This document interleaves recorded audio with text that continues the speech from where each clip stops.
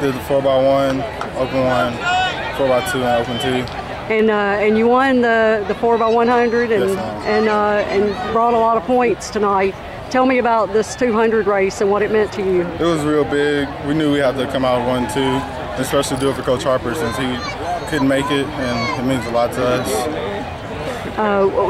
Can you talk a little bit about what Jalen said? Did you guys talk before the race about coming in 1-2? Coach came to us and said we just had to finish the race. Me and him prayed about it and talked. We're going to get 1-2 no matter who got it, just as long as we get the state ring for our team. All right. Anything else you want to say tonight?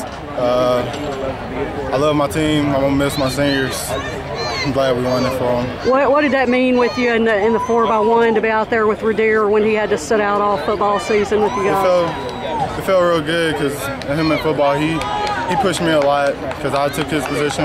He was out. I'm glad we got to win this for him and Al and the other seniors. All right. Thanks.